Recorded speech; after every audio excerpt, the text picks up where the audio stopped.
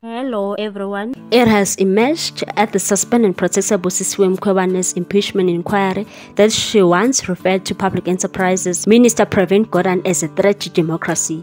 A damning email she wrote to one of her investigators has been referred during testimony in Parliament. Chief Investigator Rodney Mataboge has been testifying about investigations in whether Gordhan has breached the executive Members' Ethics Code. In an email sent from Mkhwebane to Rodney in November 2018, she wrote that Gordhan, like any other South African, must face his day in court to answer to corruption claims.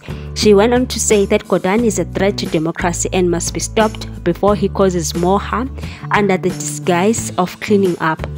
Bawa Nesrin asked that Pravin Gordhan is a threat to democracy and must be stopped. Must be stopped in which way?